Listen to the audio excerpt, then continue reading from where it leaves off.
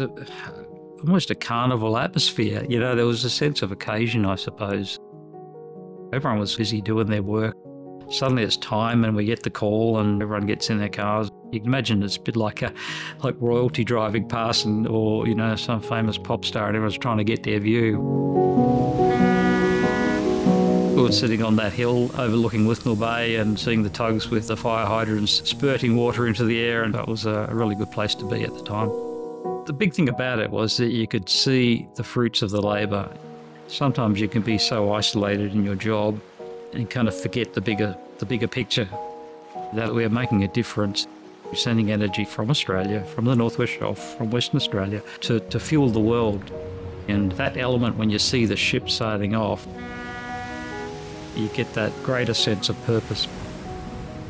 And it sounds very romantic, but it was in a way.